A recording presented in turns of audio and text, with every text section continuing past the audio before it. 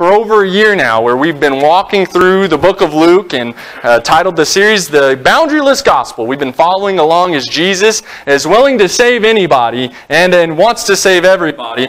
And but on a day like Resurrection Sunday, Easter, you can't just keep going through a series preaching about something. You got to preach about the resurrection, about the cross. And so I prayed where to be, and I was a little upset because God led me back to the book of Luke. I was trying to use Matthew and Mark, or maybe even John, and God led me back to Luke. So if you would turn to Luke chapter 23, this is not a part of our series. I suppose I'll get to chapter 23 in the next year or so, but we're in chapter 23 this morning, Luke chapter 23. Matthew's the first book of the New Testament, Matthew, Mark, then Luke, so it'd be the third book of the New Testament, Matthew, Mark, Luke. We're only going to read a few verses today. We're going to give you more of the grand story, but for the sake of time, I'm only going to read a few verses, which is a little strange for me. And that's okay, though. We'll get through it this morning. If you would please stand in honor of God's Word if you found your place there in Luke chapter 23. And you say, why we stand? Well, because in the Old Testament, when the reading of God's Word happened, they would stand in honor of God's Word. And so we try to give reverence that this Word, it is a living Word, and the Word was made flesh and lived among us. So we try to give it as much honor as possible. So we stand, and that's why. Luke chapter 23, look at verse 46. Verse 46. The Bible says, and when Jesus had cried, and when Jesus had cried with a loud voice, he said, Father, into thy hands I commend my spirit. And having thus said, he gave up the ghost. Now when the centurion saw what was done, he glorified God, saying, certainly this was a righteous man. And all the people that came together to that sight, beholding the things which were done, smote their breasts and returned. And all his acquaintance and the women that followed him from Galilee stood afar off, beholding these things. That's where we'll end our reading this morning. Let's pray. Dear Heavenly Father,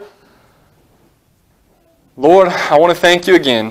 And I don't know if we can thank you enough for sending your Son to die on the cross for our sins, raising him from the dead 3 days later. So Lord, thank you for that, God.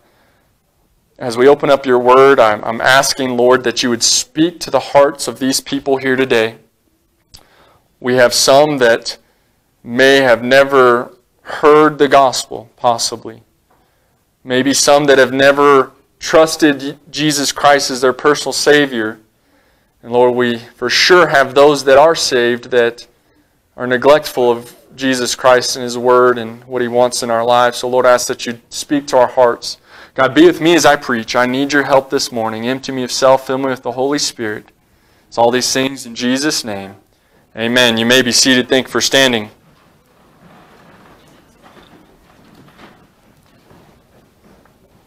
Titled the message this morning, How Will You React? How will you react? I've heard it said that life is 20% action and 80% reaction. Now, I don't know how accurate that is, but basically that saying is trying to inform us that about 20% of the things we do is of our own free will and volition. We do it because we desire to do it. But 80% of the things we do is in fact a reaction to something else that has happened to us or happened to somebody around us. Does that make sense? So 80-20. I know it at least seems true when I think about it. Maybe if you really give it some thought, you'd think, yeah, it probably is true. Most of the things I do are a reaction. I do take action in my life. Praise the Lord for free will. I'm glad that He gave it to us. And, you know, when I am laying in bed and it's, say, around midnight and my stomach growls, and I proceed to get up and go to the freezer and get that quart of ice cream out of the freezer, and then proceed to eat the entire quart of ice cream, that was an action I decided to take. That was of my own free will because I wanted to. My stomach growled and I thought, I want to eat. But now if my wife and I are in bed and I'm perfectly content and she says to me, she's cold. And I proceed, even though I'm not cold, to get out of the bed and go turn off the fan. Well, that's a reaction. She obviously has me well trained since I don't argue or anything. I don't tell her, well, go turn off the fan. I don't know how it happens. I don't even realize it's happened, but she's got me so trained that as a reaction, she says I'm cold and I go turn off the fan. Say your neighbor buys a brand new truck. Ooh, is it nice. You go by and check it out as he's got it in the driveway. And new truck, he says, oh yeah, it's the Limited, or it's the Platinum, or it's the Lariat, or it's the Laramie. You know, they always got a badge and a name for all of the special trucks. And you go over and look at it, and you decide, that truck is so nice, got to get one myself. So you buy a truck. Well, that was a reaction. You didn't want that truck. You didn't even think about that truck until you saw that truck up close and personal. Your neighbor had it, so you thought, I've got to have it. That's a reaction. Maybe this has happened at work. You see somebody, and I hate these people. No, I'm just kidding. I don't hate them, but I don't like them. You see those people that suck up to the boss. Brown nosers, what you call them, even though it's kind of rude to say, but you know, brown nosers or whatever. And yet, you think, well, that's not going to do them any good, and then the time for a promotion or a raise comes around and they get one. So they say, well, I guess if I want a promotion or a raise, I got to start sucking up to the boss. And so you begin to suck up to the boss. Why? That was a reaction. If you want to be honest, most of our life is reaction to something. Most of our life is reaction to something or someone. Where you live, where you work, how you raise your kids, even the reason you are here today was probably a reaction. It might have been because I texted you yesterday. It might have been because you're afraid I'd text you tomorrow. Reaction. In our passage that God had pointed out to me and kind of brought something to light that I'd never seen, we're kind of jumping into the middle of a story, but in the middle of this story, we'll cover the broader scope of it in a minute. I saw something that caught my eye. After Jesus dies, we get to see the reaction of three different groups of people. Three different groups of people. We see their reaction to the last and the dying breath of Jesus Christ. So look back at the passage with me. And so, as I said, we kind of jumped right into the middle of the story, and I'll cover what is past, what has transpired, and what's coming up. But what we've jumped into in verse number 46 is Jesus' very last words and His very last breath. It says this in verse 46, and when Jesus had cried with a loud voice, He said, and I didn't say it loud enough when I read, so I'm going to say it real loud now. You say, why is that? He said He cried aloud, Father, into Thy hands I commend my spirit. And having said this, He gave up the ghost. So we jumped right into Jesus' death. Well, we'll cover what's all going on in a minute, but no matter who dies, who's ever seen somebody pass away? I know this is kind of morbid this morning, but many people has been witness. I've myself been witness to people pass away, and it doesn't really matter who it is. If it's somebody that's very close to you or somebody that's not that close to you, to see someone take their last and dying breath kind of has an effect on you, doesn't it? Kind of starts making you think about mortality maybe, or just what your life has amounted to, or I don't know what all goes through your head. Usually I think, I'm glad I'm in my 20s. That's usually what I think. But at the same time, I realize that it doesn't matter if you're in your 20s, I can still get in a car crash and be dead. I can still be struck by lightning, which is maybe a little more rare, but I could still get struck by lightning and die at 28 or whatever. And so imagine being there and watching this death. Seeing this death. It's going to have an effect on everyone present, whether they liked Jesus or not. And so we get to now look at the reaction of some people that were there, that for themselves saw Jesus speak His very last words and take His very last breath. The first one is there in verse 47. It says, now when the centurion saw what was done, he glorified God, saying, certainly this was a righteous man. Now, a centurion, very simply, was a soldier, a Roman soldier. And so, Brother Nathan, could you come here for a second, help me, just for illustration's sake? So, you get to be the centurion. I'm going to be Jesus only because I'm on the platform, so I can pretend. So, you be the centurion. Stand right here. So, this is the centurion. And he would be the person that was closest in proximity to Jesus Christ. He would have been the person that was guarding the base of the cross. You say, why? Well, because he wanted to make sure nobody would come and try to get Jesus off, try to save Jesus, there's a lot of Jews there, and as a Roman soldier, you had no idea what was about to go down. It was actually a very high stressful thing even for the soldiers, even though they've done many of crucifixions, many of people they've hung on the cross. I'm sure they'd never hung somebody on the cross like Jesus Christ. Thank you, you can be seated. So this would have been, the centurion was a person that was the closest to Jesus Christ. He very well may have been somebody that helped beat Jesus Christ. He may have been somebody that helped hurt or punch or abuse Jesus Christ. He may have been somebody that helped nail his hands and his feet to the cross. He may have been somebody that helped lift the cross and have it drop into its hole. He could have been very active in everything that happens. And as he is there and he witnesses all that is happening, Jesus gives up the ghost. By the way, that's a very key phrase, gave up the ghost, because Jesus did not have his life taken from him. If somebody walks in here and shoots me, they took my life from me. I have no choice. I'm dead. It's done. Well, unless they shoot me somewhere that's not fatal, obviously. But for the illustration's sake, let's say I die, okay? I didn't choose to give up my life. Somebody took it. Jesus gave up his life.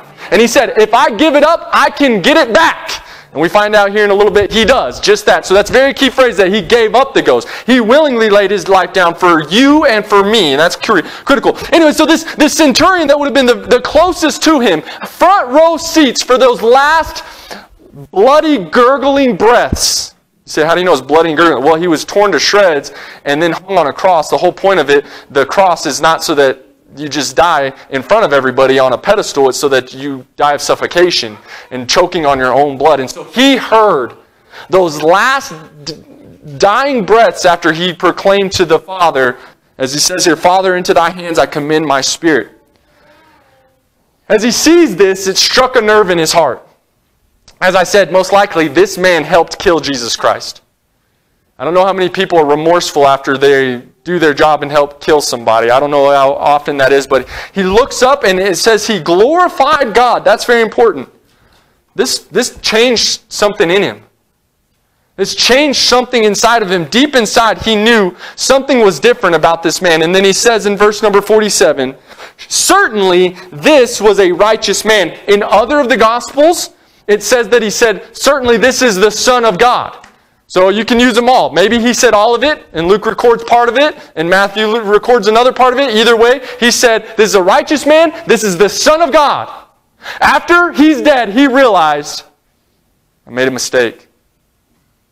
God, this is your Son. This was a righteous man. And by the way, I'm glad that Jesus Christ isn't just a righteous man, that he is God the Son, because a righteous man dying for me isn't really going to do me much good. The Son of God, perfect, sinless Son of God, a lamb without spot or blemish dying for me, can do something for me. So that was the first person, the centurion. So don't forget about the centurion. If it helps, picture Brother Nathan standing here. Now, by the way, he had no idea how pointless his job actually was. I'm serious. Jesus gave up his life. Jesus willingly was on the cross. And he was there to protect and make sure nothing happened and Jesus actually died. But at any point in time, Jesus could have called 10,000 angels and that soldier would have been in a world of hurt. He would have been pointless. His whole job would have been pointless. It would have all been over for him. But that's not what God wanted. That's not what Jesus wanted. So we have the centurion. By the way, just acknowledging that Jesus was the Son of God, or just acknowledging that Jesus is a righteous man, is not enough to get you into heaven. Now, we don't know. Maybe this centurion later on, maybe even in Acts, gets saved. We don't know what happened to this centurion. We have no details. Maybe later on, this planted a seed that was watered later on in Acts, and maybe he gets saved. It's possible. But right there, I'm telling you, he wasn't saved just because he acknowledged and glorified God and said, yep, that was your son. That was a righteous man. It didn't change anything for him. Now, verse 48 would technically be the next group of people, but that's where I really want to labor this morning. And so let's go into verse 49 and look at the third group, which we're going to talk about second, but it would be the third group there. And read verse 49 with me. It says, and all his acquaintance and the women that followed him from Galilee stood afar off beholding these things. And so you have first the centurion, the guy that is closest in proximity to the cross. And then you have in the crowd the group of people that were acquaintances of Jesus Christ. That's just a very general term for somebody that knew Jesus Christ. Who was in this group? Well, his mother Mary was actually in this group. We know that because while he was on the cross, he told John basically, this is your mother, and he told his mother, this is your son, basically saying, take care of my mom. By the way, that shows something about Jesus Christ. Dying a brutal death, he was still thinking about others. By the way, if he actually was thinking about himself, he would have called those 10,000 angels. The entire time he was on that cross dying and suffering, he was thinking about you. I know that's hard to believe. You say, oh, I wasn't even born 2,000 years ago. My great-great-great-great-great-grandpa wasn't even born 2,000 years ago. And yet Jesus and God knew that in 2021, you'd be sitting here today. He knew, and he was thinking of you. And so this is the group, including his mother, and there'd be the other Mary there, and there's other women that had been following Jesus. It says since Galilee. So even though they may not be ever talked about, they've always been in the crowd. They've always been watching Jesus do all the things that he's been doing. They've always watched Jesus do his miracles. They love Jesus. And so here they are. Now it says that they're standing afar off. I want to take time to say, I don't believe this is because they were like, well, we don't really care.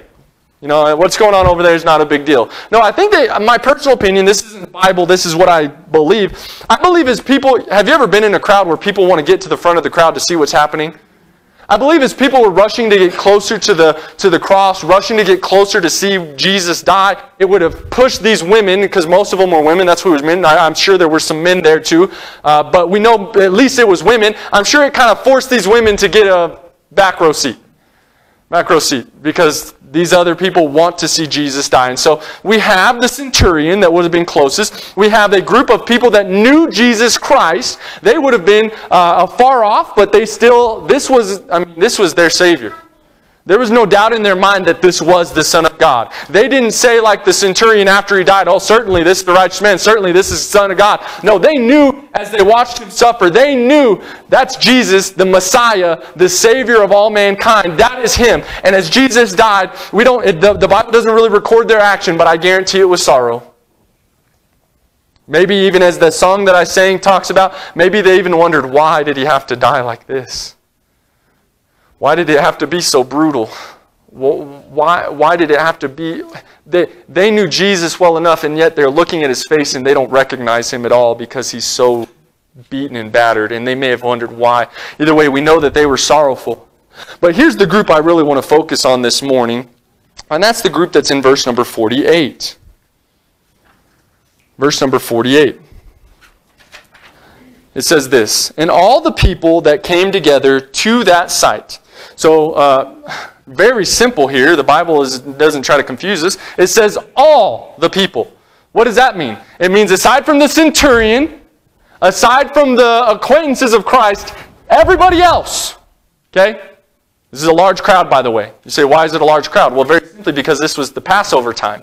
And many people would travel in for the Passover, and they'd stay and celebrate the Passover, and it was something that they would do every year. And so there was a bigger crowd than normal. So this has been a large crowd. So aside from the centurion, the soldier, we know what he thought, what he said. We know that there was women and at least maybe a few men that knew Jesus Christ that were standing afar off. And then there's everybody else. Okay, so you're following. This is everybody else. A large crowd of people. I need you to understand that because that's important. It says this in verse 48. And all the people that came together to that sight, beholding the things which were done. Okay, so who's all in the crowd, possibly, that could have been witness to this? Well, I personally believe there's got to be some Pharisees there. Again, I can't prove who's there. It wasn't recorded for a reason. But I got to believe that these Pharisees that wanted Jesus dead for years weren't going to miss him dying. Let's say somebody killed one of your children and you know they were going to get the death penalty. And I'm not going to get into all the laws about the death penalty and why I think they should be there and why we shouldn't get rid of it. Anyways, but they're on death row and it comes that date where they're going to die. You might want to be there to watch that happen. The person that killed your kid or something like that. Well, they've hated Jesus, not because he did something wrong to them, but because he made them look bad. He embarrassed them a lot. And I don't like to ever get embarrassed personally. And I don't think anybody really does. And so he embarrassed them. And they had to have been there to witness this. I've got to believe that. Who else was there? Well, like I said, a large grouping of Jews who came for the Passover would have been there. They came for the Passover, but they would never guess all that was going to happen. But they stayed to witness it. I've got to believe that. I've got to believe that there's a whole bunch of Roman soldiers. A lot of them. More than normal, because this isn't just a normal crucifixion where one person's dying and there's maybe two people that are witnessing it and then the few soldiers that are around. This is the biggest event that has happened in ever. And so there's a lot of Roman soldiers. So this is a large gathering of people. I understand this. A lot of people. Okay, so we got a lot of people there. What exactly did they see that was done? Because it says, again, verse 48, and all the people that came together to that sight, so they saw something, which beholding the things which were done. So what exactly did they see that was done? Well, this is a lot of things, actually. And this is how I'm going to kind of give you the whole grand scheme of what has happened. Okay, starting at the beginning. They wouldn't, most of them, maybe some of the soldiers, but most of them wouldn't have seen Jesus get sold out by one of his disciples for some silver. But maybe some of the soldiers did. They would have been there to see Jesus go through some sham trial, where they're standing back and all the witnesses' testimonies don't agree. You know, everything everybody's saying is going contrary to each other. They would have seen this lack of evidence and still this man be convicted with no evidence. They would have seen that. They would have been there to see that, and that has happened. There was a chance that Jesus was going to be released. There was an offer. Look, I'll release Jesus Christ, this man, or I will release this man Barabbas that is a murderer and a wicked person. Which one do you want? And they would have been in the crowd. These would have been the people in the crowd that were screaming out, give us Barabbas! We want that guy. We want the murder killer dude, not the guy that's done nothing wrong that just went through a sham trial. They would have been there to see that. They saw, or possibly they were participating in spitting on Jesus and mocking Jesus and grabbing a hold of his beard or his hair or whatever they could get a hold of as he was being dragged through the crowd. They possibly were either a part of it or at least saw other people do that kind of cruelty and that kind of wickedness to him. They would have saw that. They saw him beaten by the soldiers. No, they heard the sound of those whips as they wrapped around the flesh. And then they heard the screams and the pains and maybe even the gasps of other people as those whips were ripped back and just tore Jesus' flesh to shreds and insides, intestines, and things falling out of his abdominal area. And just they saw and heard. They heard each one of the hits in the face as his face was beat. They saw and witnessed it all. They saw people cast lots for his clothes. They would have watched the Roman soldiers mockingly thrust a crown of thorns on his head and make fun of him. Oh, you sure are the king of the Jews now, aren't you, Jesus? They watched and witnessed all of that gruesome sight. They saw him staked to that cross. I don't know what that sound was when that hammer drove those big spikes. And I don't picture little nails. These would have been big railroad spike-sized spikes as they were driven into one hand and driven into the other hand. And I don't know what kind of sounds Jesus would have made. I can't even imagine what if he grinned and bared it for our sakes, or if he had to let out a scream. We don't know. And then both of his feet were stacked, and then another big crushing boom as it drives his feet into this cross. Oh, but the pain and the suffering didn't stop there. They would have seen as the Roman soldiers got that cross lifted vertically. And the way they would do is they'd basically dig a big, deep hole. And as they lifted that cross up, the cross would drop into the hole. But they did this for two reasons. When it dropped, for one, they wanted them stood up for all to see. But whenever it would drop that couple of feet down, as soon as it hit the bottom, bones would break. So they listened to the sounds of bones snapping and breaking, the pain coming out of Jesus' mouth, the tears flowing down his face, the blood running. They would have seen a soldier stab him in the side. They would have heard Jesus say, Eli, Eli, lama sabachthani. Just to say, my God, why hast thou forsaken me? They would have heard Jesus say that. They would have seen Jesus ask John to take care of his mother while he was going through pain that none of us can actually physically imagine. They would have seen Jesus forgive the man on the cross next to him and tell him, today you'll be with me in glory, and offer forgiveness to the other one. They would have witnessed all that. But aside from what they saw in Jesus, there was a lot that went on, miracles that went on around him. You say, what kind of miracles? Well, how about this? The moment Jesus dies, the world goes black. No. We're not talking like a lunar eclipse. There was a lunar eclipse, like 3 years ago or something like that? Everybody remember that? There's a lunar eclipse, I think it was about 3 years ago. You get special glasses and you can see the moon in front. No, we're talking, it is nighttime dark from 12 in the afternoon to 3 in the afternoon. If that happened, coincidentally, right as this guy dies, I'd say that probably kind of freaked me out a little bit. This guy gives up he says, into thy hands I commend my spirit, and then all of a sudden it goes black, like the sun stops shining. That's a miracle. That's crazy. They would have felt an earthquake.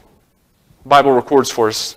You say, well, what if it's a place that commonly got earthquakes? Okay, but again, it happens right around the time this guy dies. And then, coincidentally, graves open up.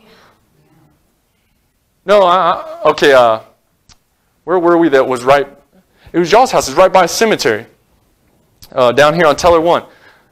Earthquake happens, and then graves open up. You say, well, that can happen. Don't try to think too much into this, Mr. Spiritual. If there's earthquakes, it could possibly be great. But what is the odds of it being graves of just former believers in Christ?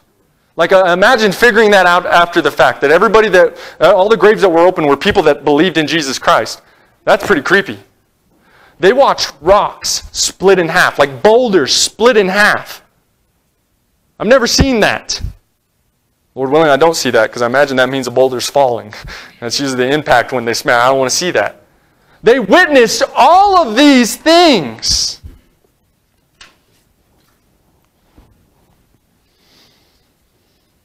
And then they saw Jesus draw his last painful, labored breath. They witnessed all of that. The Greek word for all is everybody. They all saw it. Keep reading in verse 48. And all the people that came together to that sight, beholding the things which were done, next 3 words there, smote their breasts. What? That's what caught my attention. I was reading through this a while back. I said, what? And I knew I'd read it somewhere else. Well, yeah, I'd read it in Luke chapter 18. Jesus tells a story of a publican and a sinner. And the publican, publican and a sinner. He tells the story of a Pharisee and a publican. And the Pharisee gets up and prays, God, I'm so thankful I'm not like that guy. And the publican acknowledges his wickedness and smotes his breast. That's basically all it means. Pounds his chest. So we got to kind of do a little bit of labor here. I saw it in 18, then I saw it here, and I thought, okay, what exactly does that mean? Well, we don't use that gesture anymore. I don't come home and my wife say, how was today? And I go, you're thinking, good, don't do that. That's weird. We don't use that, so I got to explain it a little bit. So what that meant, that was their way of outwardly showing they were sorrowful and upset. You say, why did they do that? Well, they believed that the heart is the center of emotions. And so by pounding on their heart, they were acknowledging, I'm upset, I'm sorrowful, I'm regretful, I've made a mistake, I'm sad. One of those things. It was a sign of emotion. We don't do it in 2021. What we do is if we're sorrowful or upset about something, we go and post it on Facebook. And hope you don't do that, by the way. Or maybe, possibly, to show that we're upset about something, get one of these. They didn't catch that one. Hang on. They're about to pass out from breathing in so deep, and what they're wanting is for somebody to say, Miss Dieta, what's wrong? That's kind of how we show. Hopefully you don't show sorrow like that. It's kind of annoying if you do. But did you just call me annoying from the pulpit? Not you particularly, unless you do that. And then yes, I very much did. So anyways, back to the passage. It is a sign of sorrow. So what are you saying, preacher? I'm saying, very simply, this is what happens. They watched They were a part of the crowd that says, crucify him, crucify him. Give us Barabbas. They were part of the crowd that spit on him. They were part of the crowd that ripped his beard out. They were part of the crowd that mocked him. They were part of the crowd that watched as the centurions beat him. They were part of the crowd that watched as he got crucified. They were part of the crowd that watched. And then as they watched all of these things, and then all of these crazy... Oh, I forgot to even mention, the temple veil tears from top to bottom when Jesus dies. Now, you may not know this, but a temple veil is about as thick as a man's hand. And it takes 300 men to carry that thing. And it tears from top to bottom when Jesus dies. That's a crazy... They witnessed and heard about all these things. And immediately, when it's all done, they finally realize, I messed up. I messed up. I made a mistake. I shouldn't have done that. We shouldn't have killed him. He was innocent. He was righteous. We messed up. By the way, every time I read the story of Jesus Christ and His crucifixion, I hope this comes over your mind too. I never neglect to remember the fact that He died for my sins. He died for your sins. And every time I read about Him on that cross, or I think about Him on that cross, I remember the fact that I put Him there. So you weren't even alive. That was 2,000 years ago. But my sins are very much alive today. I put Him there. And these crowd that saw it, man, they're overcome with remorse. They're overcome with emotion. They're overcome by a sense of regret. And they're crying out. And notice, it doesn't say they're smiting each other's chests. They're not saying they're pounding on each other's chests. No, this is very much. It says all of them. Is that not what the Bible says? If we believe it's perfect, we got to believe everyone but the centurion and the people that were acquainted with Jesus all pounded their chests, acknowledging that I messed up. I made a mistake. We shouldn't have done this. He was innocent. He was righteous. He is God. I mean, I would probably start thinking this guy may have been the king of the Jews when the sky goes black for 3 hours, when rocks begin to split in half, when earthquakes happen, when the veil tears down the middle from top to bottom. I might start understanding, I've made a mistake. This is not what I should have done. I shouldn't have said, give us Barabbas. I should have said, give us Jesus. I shouldn't have cried out, crucify him. I shouldn't have done all those things. I shouldn't have spit on him. I shouldn't have ripped his beard out. I shouldn't have done any of those things. And there's this great, could you imagine? No, I mean picture, maybe 1,000 people or more gathered together, all pounding on their chests, acknowledging, I messed up. That's a scene that I can't even imagine what it looked like. Tears flowing down people's faces probably as they realize, we've made such a mistake. This really, truly was the Messiah, and we killed him. But then, unfortunately, the verse doesn't end with smote their breasts. There's 2 more words after that. Look at it. It says, I'm going to read the whole verse again. And the people that came together to that sight, beholding the things which were done, smote their breasts and returned. They returned. What are you saying, preacher? Well, to return probably means they went back home. They went back to wherever they're from. Again, a lot of people traveled in for the Passover. Now they travel back home to Dan and Beersheba and Capernaum and wherever they're from. And they travel back home. Imagine when you get back home with your wife and how was the Passover? You'll never believe it was different than I've ever seen. It was something crazy. It was this man named Jesus Christ who claimed to be King of the Jews died. They went back to their normal lives. Some point today, Brother Frank is going to return home, I think. You plan on going home, I hope. That means that's where he came from. Have you ever been to Alaska? Alaska? Okay, we're going to say that. If Brother Frank went to Alaska, he can't say, I'm glad to return to Alaska. I'm glad I'm back, because he's never been. So they're going back to where they're from. But the Bible's trying to tell us a little more. They're going back to their old lives. They're going back as if nothing happened. No, the entire crowd, aside from the centurion and those that actually knew Jesus, are pounding on their chests, acknowledging, we've messed up. And moments later they say, well, all right, what's for dinner tonight? What do you want to do for dinner? You got plans tomorrow? And they all go back to their lives. All this emotion, all of this regret, all of this sorrow, all of this movement, and then nothing changed. Nothing changed. The closest thing that I can think of, at least in my lifetime, like this is the example of the events that happened after 9/11. It's scary to think that a lot of you weren't in this room, or a lot of young people in the room weren't even born then, but most of us adults remember it. It was a Tuesday, and the events of 9/11 happened. And then you can go study Barna's research or the research that goes from Pew Research. You'll find out church attendance skyrocketed the next Sunday. Many churches were full to the brim. People that hadn't gone to church in years were all of a sudden in church. Why was that? Because we realized as a country we've got a real enemy. We realized as a country we need God. And we all got back to church. Well, if you go back and look at Barna and Pew Research, the spike in church attendance only lasted about 2 months. But for most people, it lasted that Sunday. And then Monday came along. And they went right back to their old lives. No, they were stirred emotionally by the events that they witnessed. To see the people jumping out of the building. To hear the scream. They were moved to think that we need God. We are in trouble if we don't get on good terms with God. They were moved, and then nothing really changed. No, go back, look. There was no great revival that happened in 2001. No, by Christmas time, Thanksgiving time, everything was pretty well back to normal aside from the war. It's a lot what happened here.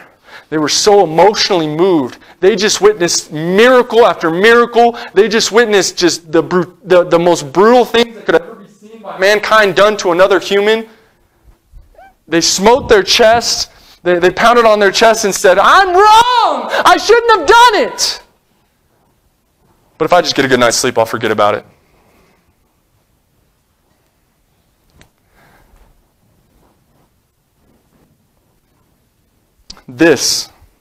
That was the reaction of the people that saw Jesus die, that saw it happen for themselves. The people reacted to Jesus' death the way they did because they knew that what they had done to Jesus was a mistake and wrong, but they never changed anything. They saw all that happened. They said, "I know I've messed up. I'm so sorry for what I've done, God." I can't imagine how many people cried out to God that day and said, "God, forgive me." Although they did hear Jesus cry out the same thing from the cross, "God, forgive them, for they know not what they do." But then they go and return to their normal life. Let me tell you the rest of the story, because it gets pretty exciting. Look at chapter 24. You should be almost right there if you were with us. Chapter 24 says, "Now upon the first day of the week," that'd be Sunday morning, very early in the morning, "they came unto the sepulchre, bringing the spices which they had prepared, and certain others with them. And they found the stone rolled away from the sepulchre." That means this giant stone that was probably 5 feet in diameter around, that was rolled in front of the grave and sealed by the centurions, showing that this has not been tampered with. That whole stone was moved. They're, "Wow, what? The stones?" So they run up. Maybe I'm trying to imagine in my mind as they run up, the stones rolled away. Verse number 3, "And they entered in and found not the body of the Lord Jesus Christ. And it came to pass as they were much perplexed thereabout." You'd be pretty confused too. You came to kind of do some other things to his body, some certain spices, and all of a sudden there is no body. What did the Romans do with his body? This is the tomb that Joseph of Arimathea that we put him in. This is where he was. Where is his body? And they were so confused. Keep reading. "Behold, 2 men stood by them in shining garments. And as they were afraid and bowed down their faces to the earth, they said unto them, Why seek ye the living among the dead?" Why are you looking for somebody that's alive here in a cemetery? "He is not here, but is risen. Remember how he spake unto you when he was yet in Galilee." Remember, most of these women saw him die, been following him since Galilee, and the Bible's saying that these 2 angels are standing there going, "Remember what he told you in Galilee? Just think back to what he said." And then he quotes him, saying, "The Son of Man must be delivered into the hands of sinful men, and be crucified, and the 3rd day rise again." They remembered his words. And they returned from the sepulchre and told all these things unto the 11 and to all the rest. We'll stop reading there. What an exciting story. It's not just a story, it's an actual factual account. So Jesus dies, but then he raises from the dead. Let me ask you, what is going to be your reaction today? What is going to be your reaction today? No, we saw the reaction of a centurion that was closest to Jesus, that looked and said, and glorified God and said, this really is a righteous man. This really is the Son of God. There's no doubt in my mind now. As the sky went black, he thought, this is something special. We saw the reaction of the rest of the crowd as they beat on their chests and they said, I can't believe what I've done. I've made such a big mistake. God, I'm so sorry. But then didn't change anything. So I'm asking you, what are you going to do today? How are you going to react? This morning, as I described to you what happened, maybe it made you a little sad. Maybe it kind of hurt your heart to think about Jesus Christ dying for your sins. No, understand, he would have gone through the exact same thing if it were only for you. You say, well, he was dying for billions and billions of people that are going to live from the beginning of time to the end of time. Well, yeah, but he would have still done it if it was just your sins that needed paying for. And so as I described that story in the account, and I described of all the wicked things that was done to Jesus, did it stir up an emotion maybe in your heart? That's good. But it did the exact same thing to those people in verse 48. It stirred up a lot of emotions in them. This morning, let's not just feel like we messed up. God, I'm so sorry for my sins. I made a mistake. I put Jesus on the cross, and then walk out of these church doors and never let it affect or change our lives. You say, oh, well, Brother Stephen, don't worry. I'm already saved. Praise the Lord. But how often does God, in His Word, reveal Himself to us and reveal to us things that we do wrong? And we think to ourselves during some preaching or during our personal devotions or wherever it is, and whatever it is, we think to ourselves, I got to get that right. I've got to fix that. I messed up. And then we close our Bibles or we walk out of church and we never change a thing.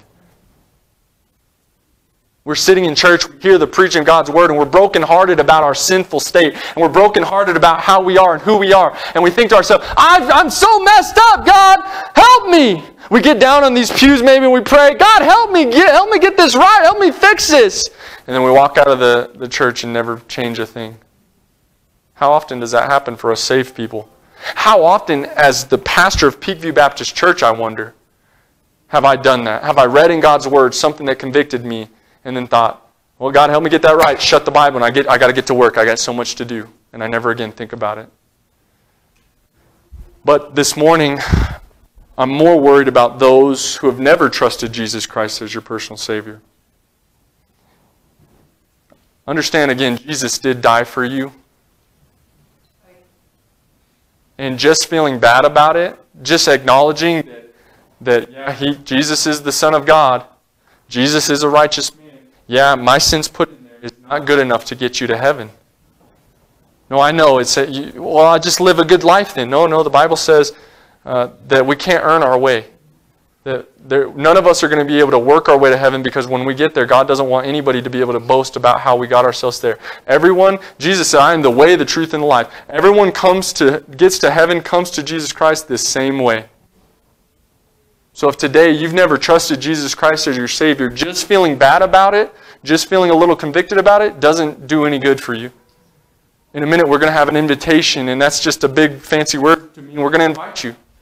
And there's going to be people that are going to come down and they're going to start praying, and I don't want to speak out of turn and guarantee that's going to happen, but most likely people are going to just pray and ask God to help them. But during that time when everybody's kneeling and praying, talking with God, if you don't know Jesus Christ, your personal Savior, we would love to have somebody that you're comfortable with take you to one of these two offices and sit you down alone and one-on-one or one-on-two or however it works to show you from the Bible how you can trust Jesus Christ as your personal Savior. You've got to do something with this emotion that you're feeling right now. I didn't preach that message because I wanted to stir up a bunch of emotions and then send you on your way. I preached this message and it's recorded for us because it is supposed to stir up emotions in this and make us realize I need Jesus.